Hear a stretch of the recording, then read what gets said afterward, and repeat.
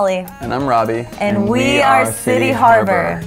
We are so excited to share our new song, Heartbeat, with you, and we thought we would take a second to tell you a little bit about it. Yeah, we wrote this song from the perspective of wanting to worship God, just because of, you look around the world and you see all the amazing things that He's created, and if you really stop and breathe all that in for a second, it's kind of insane how awesome God really is, and that He is the center of all of us and of every living thing on earth. And so I remember the first time I really came to know the Lord, everything changed from that moment on, and I can truly say that He became the heartbeat of me and everything that I do and who I am.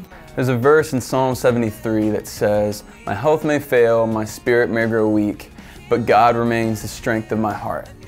And basically that's the whole point of this song, is just that through everything, through us, God is flowing, God is moving, and that's just a beautiful thing. You are the center of everything, and you are moving.